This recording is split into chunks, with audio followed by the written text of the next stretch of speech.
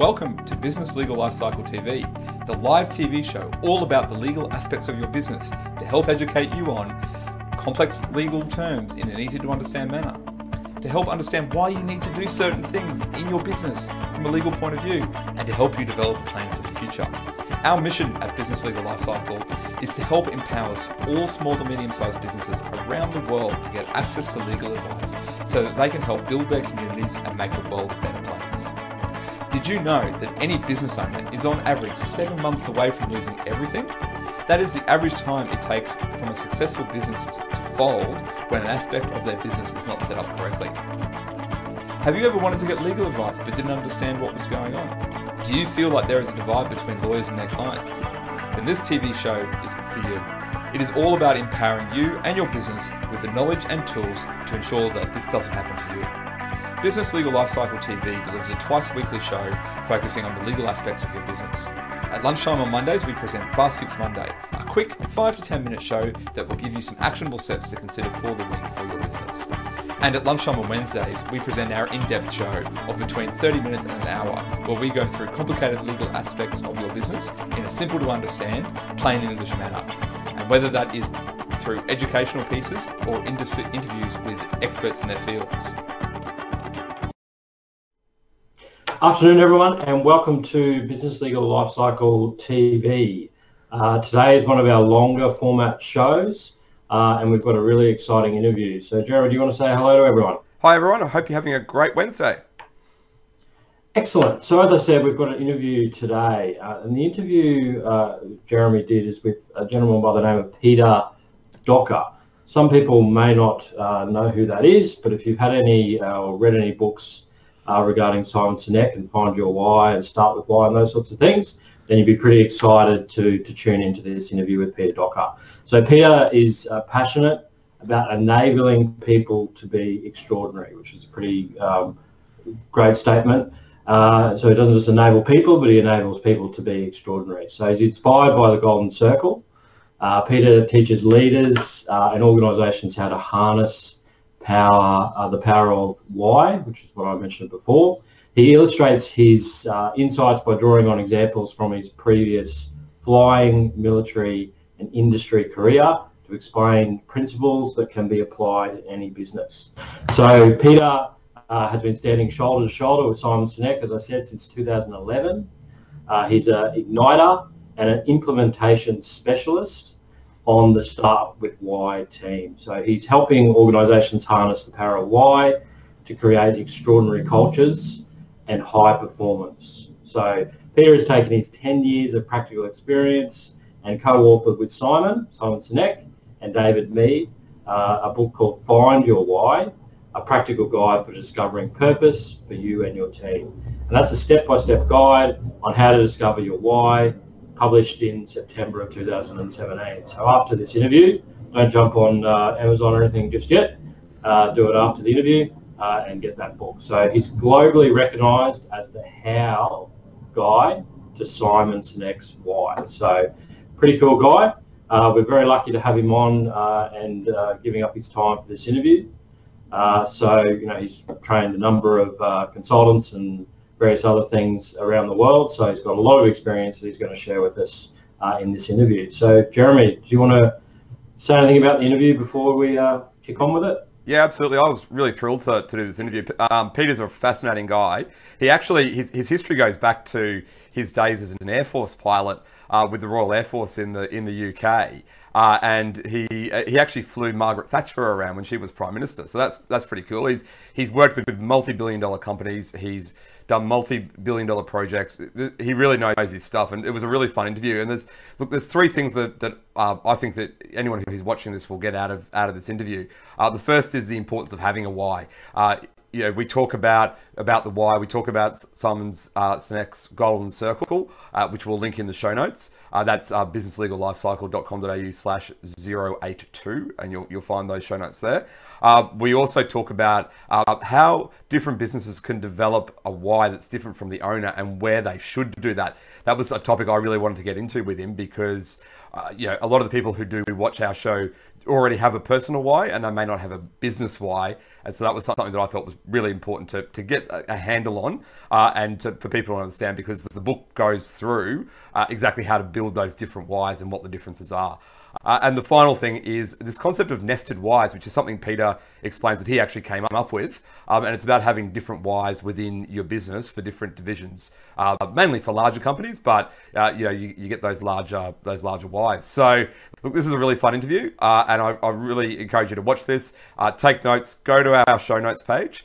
We do also have, and I've posted on the Facebook link, and it's on the show notes, businesslegallifecycle.com.au/082, a worksheet for today's episode, because there's a lot of practical stuff here that you'll be able to get really good value out of this interview. So please enjoy my interview with Peter Docker. Welcome, Peter, to Business Legal Lifecycle TV and our podcast. Well, hello, Jeremy, and thank you for inviting me on. No problems. So do you want to tell us a bit about your history and how you got into the coaching and mentoring business? Well, sorry, I hesitate because the coaching and mentoring business, I suppose, yes, I do a little of that. But, well, I started life as a pilot, actually, my working life in the Royal Air Force. So I was in the Royal Air Force for 25 years. I did all sorts of things there. Yes, I was a pilot, but I was a force commander during combat operations. I was negotiating with the Russians when the Berlin Wall came down. I negotiated with the American State Department as well on licensing, export licensing, ran huge projects, taught at one of our colleges, all sorts of stuff. And after 25 years, I moved on. I worked in industry, in oil and gas, mining, construction, and that was with a leadership consultancy. But after a few years there, I decided that there was more I could do, and that's when I came across my friend and colleague Simon Sinek. And I transitioned into what I now do, helping people and organizations, drawing on everything that I've learned through the privilege, all the different things I've done in my life. So I guess that's how it is. But I never set off to do what I'm doing now. You know, it's just evolved, which sometimes is the best way of things happening. Oh, absolutely. I think people often start thinking that they've got to go in a certain direction, and that might change and adjust as you go. And when you find someone who's got an extraordinary purpose, it's a good thing to see how that does move around. Yes, I mean, everything you've just said as well is where starting with why notion comes in, because when we're clear on our why, it helps us to go straight towards the things that we are going to enjoy and find fulfilling. Yep. So what's your why? My why is to enable people to be extraordinary so that they can do extraordinary things. So like every why, what brings that to life? The stories behind the why. So for me, all of those different whats I mentioned, if I connect all of the dots throughout those whats, the times when I felt really fulfilled, it runs like a golden thread through all of that. Yep. And the theme is enabling others. And when I say enabling others to be extraordinary so they can do extraordinary things, extraordinary is whatever it looks like for them. It can be big things, small things, but that's the common theme for me. So yeah, that's why I get out of bed every day. Excellent, excellent. So is there a person that was important in your life to help you develop your why, or did it just really come from all the different things that you've done over a long period of time? Well, your why it's discovered. It's not created. We could talk about develop, but it's discovered. And that's really, really important, because whether we're talking about individuals or businesses, our normal way of going about things is to create something. But the fact that the why is discovered, that's what makes it authentic. That's what makes it real. That's what helps to build trust and loyalty. So my discovery process, of course, when I first started doing this, it was pretty new. And the techniques for doing it, Simon had developed a technique, but it's evolved since then. But people, I've been very fortunate, because it's people on the Start With Why team who have helped me to further discover and refine my why. And so my colleague and co-author David Mead, and indeed Simon himself. And by having conversation, this is really important, I think, because if you're discovering your own why, then having a partner to discover that why is really valuable because they help you dig deeper, they help you to be objective, and they help you to identify the themes that emerge from your stories as you go through the process. So I've been very fortunate in that I've had some of the best folks helping me. But you don't need any special training. In the book Find Your Why, we talk about the process, so anybody can do it. But I've just been very fortunate having David and Simon helped me over the last few years. And that obviously does help a lot. I have, in reading your book, it's interesting that you bring up the partner thing, because that is something that I think is very important when you're finding your why. You want to have someone to help you along the journey, because we all have great ideas in our head, but how do we find them? You need someone to help extract that. I think is probably where you go in the book. You're absolutely right. And this is something actually that comes up quite a few times when I'm talking to people. They say, well, I want to find my own why. I want to get on with it and just move on. Which often is code for I don't want to share my stories with anybody else. But discovering your why is actually a process of self-reflection. And also vulnerability to an extent. And vulnerability is not bad. Some of the greatest leaders I've worked with and have read about and have seen have been vulnerable in terms of letting people in to what they think and, more importantly, what they feel. So discovering your own why is actually an act of leadership in itself. It's helping to learn how to lead yourself and lead your life. And that requires you to open up. And so someone that you trust, who can act as that partner to ask questions, to dig deeper into your stories without bringing any judgment with those questions, is really important. Sadly, that often means that those closest to us, we can't help them discover their whys. So my children, for example, I'm too close. I'm part of their story. So I'm not able to bring a fresh perspective. So we've had friends on the team help my children discover their why. Excellent.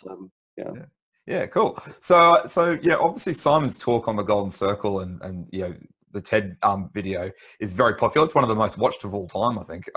Why do you think it's so popular? Well, I think for two main reasons. One, it's simple. And by simple, we should not confuse it with simplistic. Leonardo da Vinci said that simplicity is the greatest sophistication. And to get down to boil down an idea into its most simple form, it takes great skill. And I think what Simon did with the Golden Circle is just that. As he freely admits, the idea of starting with a purpose, there's nothing new in that at all. But what Simon managed to do in his TED Talk and book in 2009 was to distill that idea into very simple terms, which everyone can understand. Everyone. And because it's simple, it's memorable. And when something is memorable, it can take hold. So that's the first reason why I think it's been so successful. The second is that the idea is based in biology, which trumps psychology. So apologies to all the psychologists out there, but I think we'd agree biology trumps psychology. Biology comes first. And again, the biology it draws on is neuroscience 101. It's very basic neuroscience, not complicated stuff. It's fundamental stuff. And so again, that is indisputable, the biological connection. And I think that's what makes it particularly powerful. And for me, having the privilege of taking this message all around the world, I think I've been to 88 countries so far, regardless of culture or background or language for that matter, the idea still resonates because it applies to every human being on the planet, because we are all biologically wired in the same way.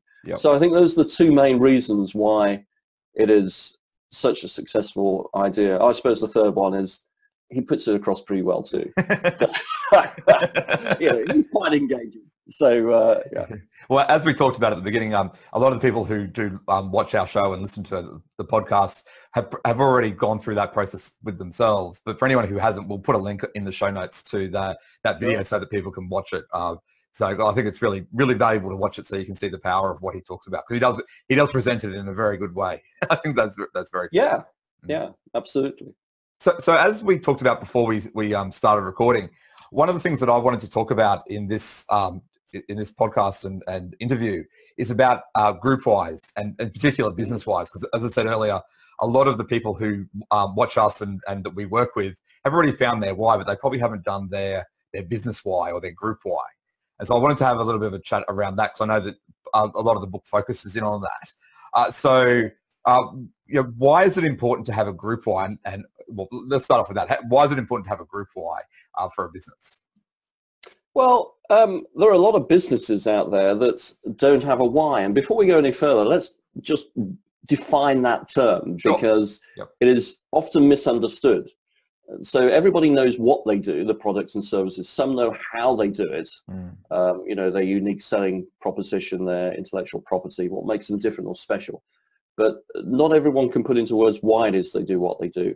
And by why, and this is the important piece, we're using that word as a noun with a capital W. It is shorthand. It is shorthand for what's our cause, what's our just cause, what's our higher purpose, what's our belief, why do we get out of bed each day? Which is distinct from the everyday use of the word why. So this is really important. It's what's your overarching purpose, your just cause. And I think when companies first start, when entrepreneurs first start a business, it is not the logical thing to do. The logical thing to do is to go and get a proper job with a salary and benefits.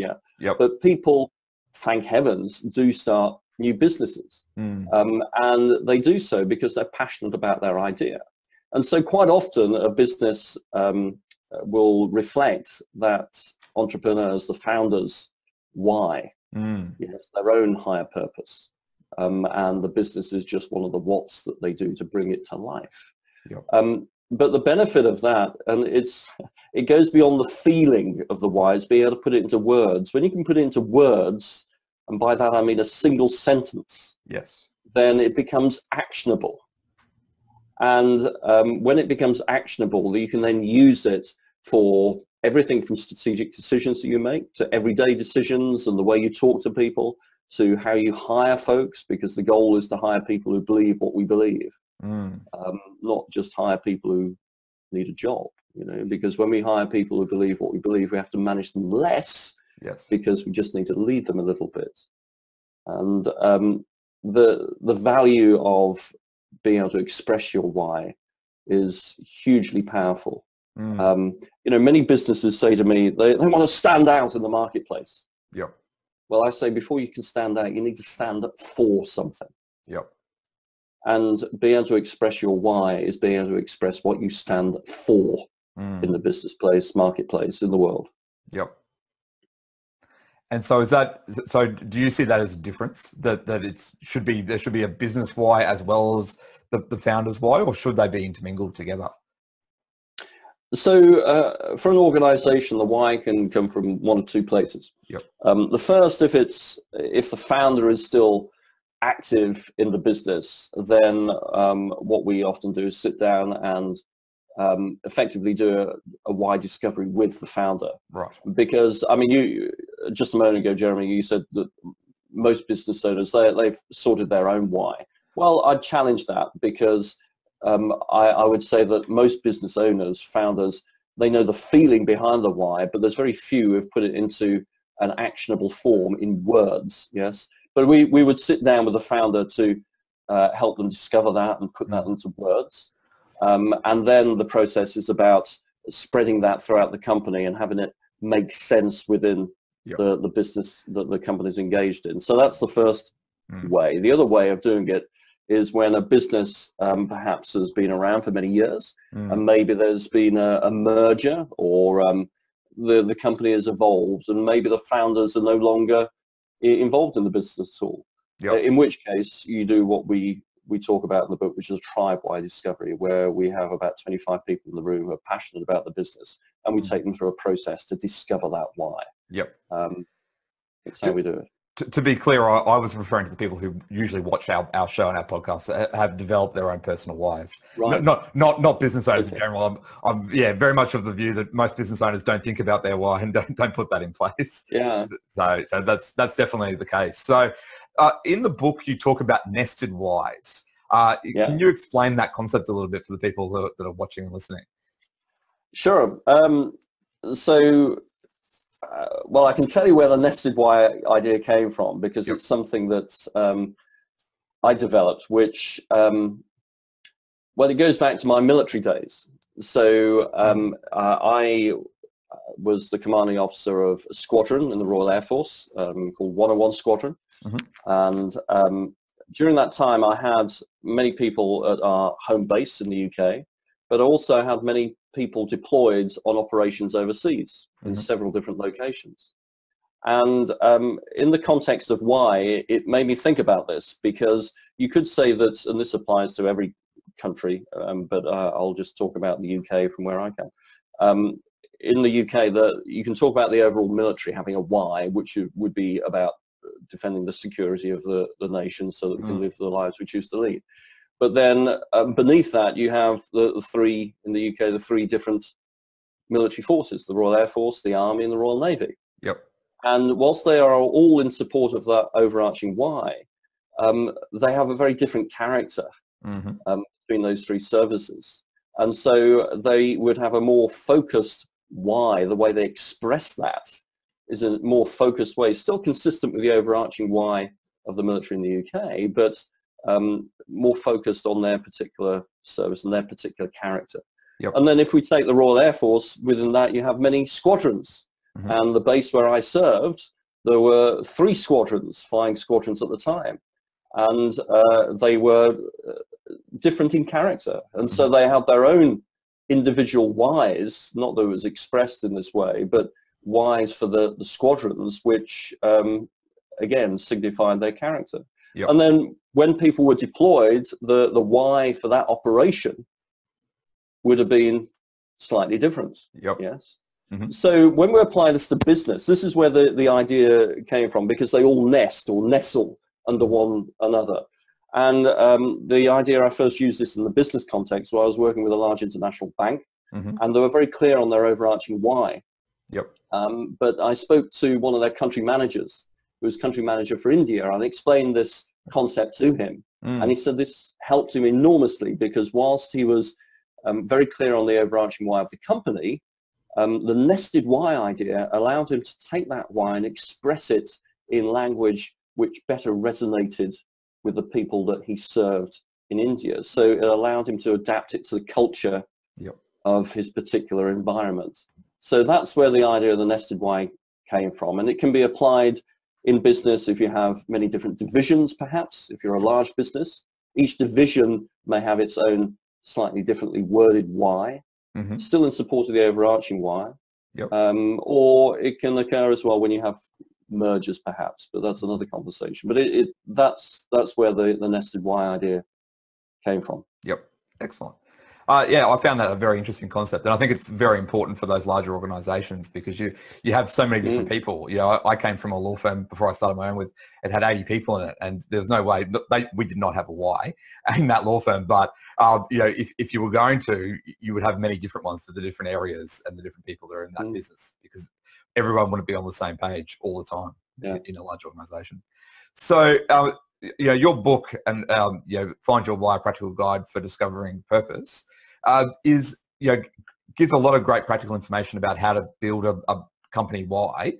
We're all about trying to give some practical information for people that they can go forward. So other than getting a copy of your book and reading it, you know, what's some stuff that people can do to start thinking about putting together a company why? So if we take the assumption that they have a personal why, and that they want to build a company why and involve their staff in that, what are some things that they can start doing straight away to start that process? Okay, so if there are a couple of layers to that question, but the first part of it about if you're the founder and you're clear on your why, then the first thing you can do right from day one, right from now, is to talk about that why in your company. Yep. A why is just a tool.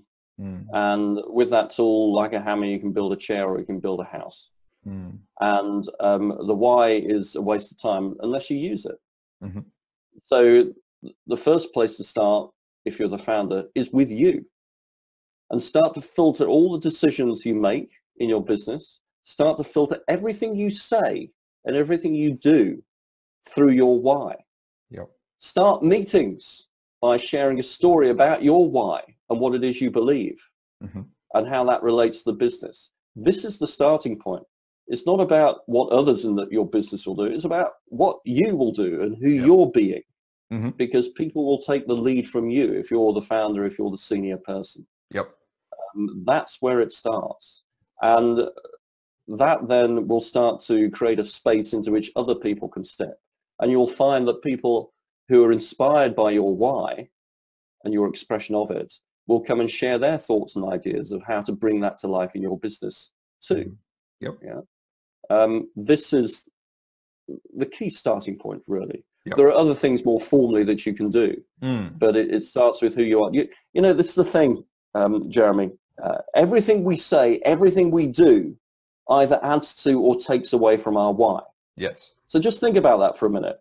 If you have a business that is based around your why, your belief, everything you do each day and everything you say will either add to your why or take away from it. And along with that, it will either add to or take away from the trust and loyalty that people feel towards you. Yes?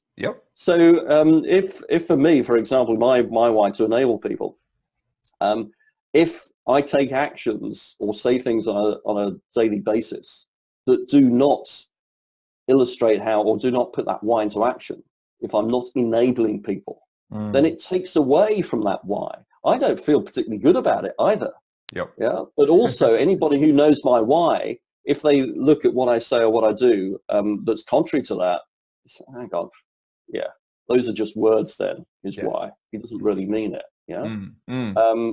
So it's learning to live your why through your business. And if you focus on yourself and how you are, how you occur to others through the lens of that why, and are intentional about living it through your business will thrive. You will attract people who believe what you believe, people who don't need to be managed so much because they believe what you believe. So it starts with you. It's the blunt message. People like to be able to tell others what to do, but no, it starts with you, and that's called leadership. Absolutely. That makes a lot of sense, and I think it's a great place to start. So you mentioned something earlier that I just wanted to go back to and just unpack a little bit, and that's around when you're recruiting and bringing team members in. How should someone use their why, or their company's why, their personal why, to actually bring in people into their company? So what are some practical things that they can do to do that? Well, a quick story on that. What feels like 100 years ago now, when the Royal Air Force hired me as a pilot, I couldn't fly. Think about that for a minute. I couldn't fly. They then spent about 12 months checking that I was a good fit. Through basic officer training. And once they had decided that, they then spent millions training me to be a pilot. Put that into the business world now, and what do we normally do? We normally hire people based on their CV, on their resume, on their skills and experience, and hope that they'll fit.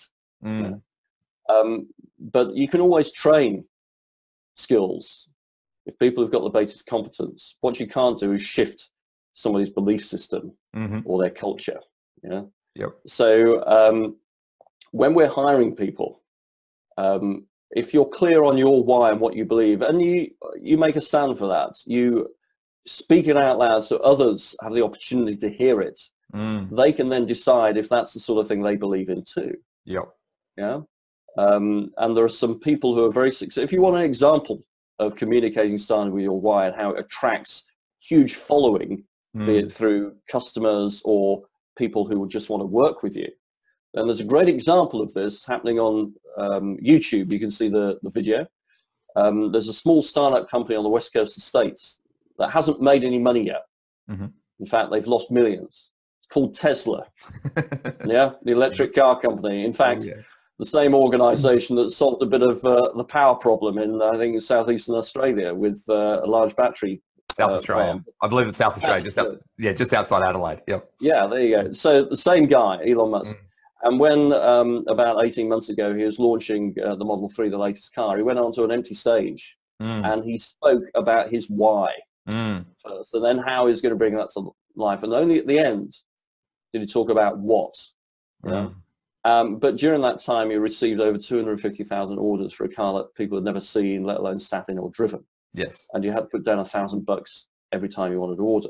So that is on a mega scale of how this works. If you are clear on your why and you're willing to declare that and speak it out loud, then you will attract people who are going to be a good fit.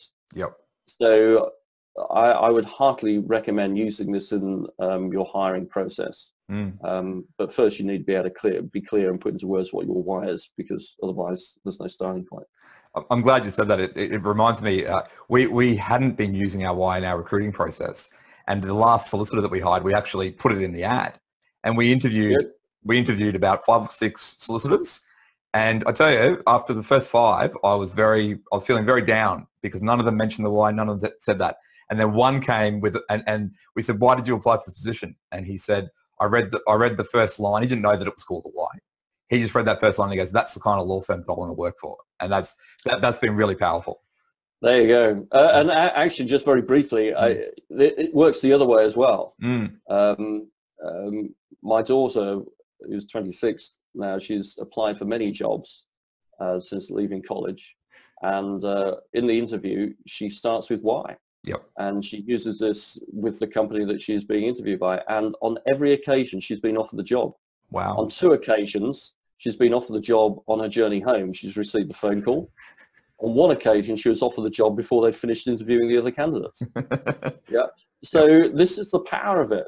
When we can put into words what we feel, what we believe, then it brings people together with common beliefs. And that works whether we're talking about building a network of friends, as we all do in life. Equally, it works exactly the same way when we're trying to build a tribe that we call a business. Yep. Excellent. Excellent. Well, thank you very much for that. I think that everyone's going to, who's listening to this or watching this, will get a lot of value and can see what they need to do and start putting some steps in place now to go forward in their business and to use their why. I just wanted to talk quickly about the future.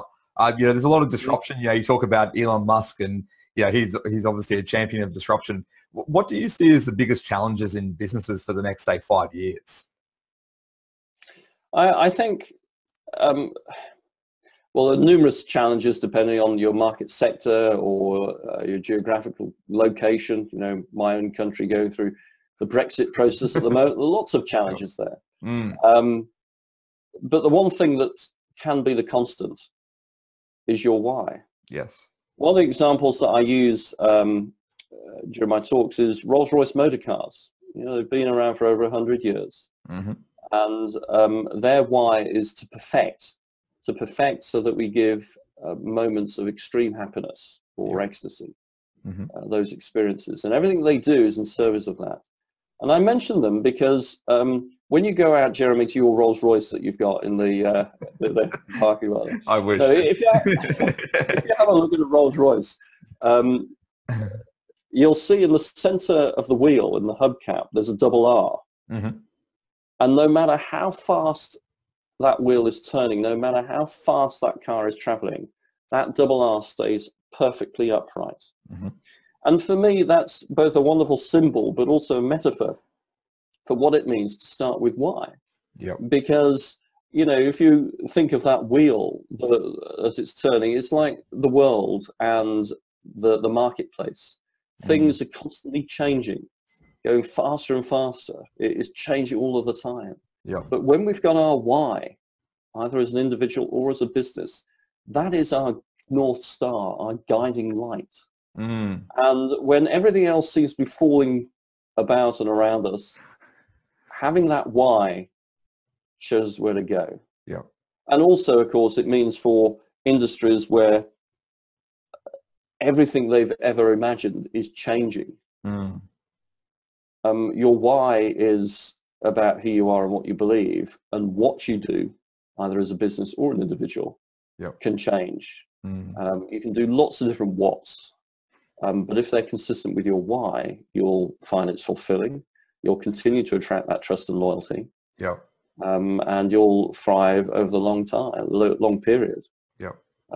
So be in the infinite game, the long-term game, rather than the short-term game. And that will see you through, regardless of the industry, regardless of the changes that are going on. Stay true to what it is you believe. I couldn't agree more. I think that's very true, and it's part of the power of what Simon and you and the Start With Why team are putting together. I think that's really powerful. So obviously, we had, as I said before, we had a bit of a chat before we started recording, and you've been traveling a lot recently, talking about this. What's next on the horizon for you? Are you more of the same, or is there any changes for yourself coming forward? Yes, I am off at the weekend again on my travels over the States again this time, working in completely different sectors, which is wonderful. So yes, there's lots on the horizon. I don't want to give away too much, but we'll be developing more online offerings, so as people can just tune in and download material, webcasts, to help spread this message. There's Simon is publishing his next book, The Infinite Game, which will be in the autumn of this year. I continue to take the Find Your Why book around the world and share that with people too, and help them. So lots in the pipeline, and this is an ongoing journey of learning for all of us. That's the business that myself, Simon, the Start With Why team are in. It's about learning. And we're the students in this, and we're just sharing what we learn as we go along. That's a great joy. Excellent. That's great to hear, and great to see there's more stuff coming. I think these days the internet provides such a great platform for us to be able to share to a large number of people what we do and how we do it, so that we can so that more people can get access to us than ever before. I think that's excellent to see that you guys are going down that path. So Peter, thank you so much for your time, and I know it's early in the morning over in the UK. So I do thank you for getting up to do this interview. Is there anything that I've missed today that you want to get across to the viewers and listeners that's important? I think I'll go back to where I started almost, which is the simple idea called Start With Why. The power of it is quite profound, but that only comes when we truly understand that message, and we don't make the mistake of misunderstanding what the why stands for. The why is shorthand for your higher purpose, your cause, your belief. And when we can put that into words and we share it with others, then we can attract people who believe what we believe. And we can use it as a strategic tool, we can use it as a daily operational tool. But once we start to use it, and we're clear on what it stands for and what it means, share it with others. That's how an idea lives. Share it with others. And this podcast is a great example of that, Jeremy. You're inspired by the idea. So this is an opportunity. It's like anything. When we find something that's valuable, we want to share it with the people that we love. That's right. So share this idea with your friends, share it with other businesses, tell the world how you're using it in your business. Because that will inspire others to do the same, and it will probably attract people to your organization who believe what you believe, and so it'll be good for your business too. Absolutely. Well, thank you very much for that. We'll link up a link to the book in the show notes, but where can people reach you if they want to discuss anything further with you about this interview? Well, you can reach us at startwithwhy.com. The contact page there. I have my own website as well called whynotunlimited.com. I'll send you the link. But you can reach us there. There's increasing amounts of material to download. There's an online video why discovery course as well, which follows the same process as in the book. But that's just myself and David and Simon helping people through each stage via video. Yep. So lots of tools coming out to help people across the world. Great. Well, we'll link all that up in the show notes so people can find that information if they're interested. So once again, thank you very much for your time, Peter, and have a good day. You're most welcome. Thanks for having me, Jeremy. Take care now. Well, I hope you enjoyed that interview with Peter Docker. He is a really interesting guy, and the insights that he has given in this interview have been really, really great. And I hope you've got out a lot of takeaways. And as I said earlier, the three main takeaways that I got out of today were, the importance of having a why and how that helps build a business. And you'll notice, hopefully at the end there, that Peter does talk about the importance of having a why in the ever-changing world, with all the disruption going on. And it's a question that we regularly ask our guests, is where they see things going. And Peter took a slightly different slant on that and talked about how the importance of having a why, so that your business can survive and thrive into the future. So I think that was really cool. I also thought that really the why for the business and how that's different from a personal why, and where it might not be different from a person's or a founder's personal why. I thought that's really interesting, and hopefully you can resonate with that and get some more insights to that. And as I said earlier, I thought that Peter's discussion about the nested whys and how he developed that concept, that was something he came up with. There's a whole part in the book about nested whys and the importance of that for larger teams.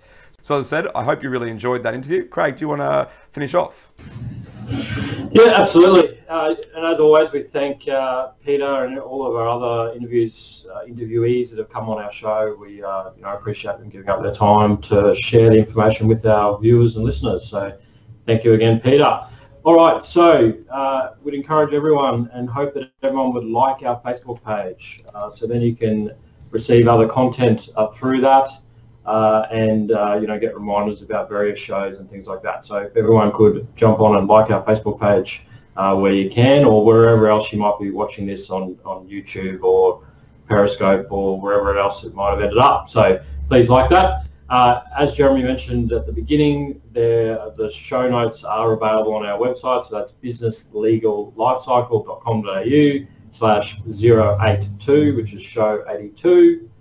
So if you're interested in that, jump on there and download the show notes.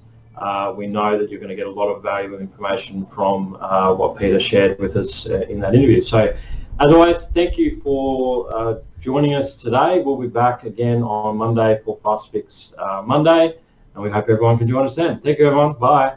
Thanks, everyone. Bye.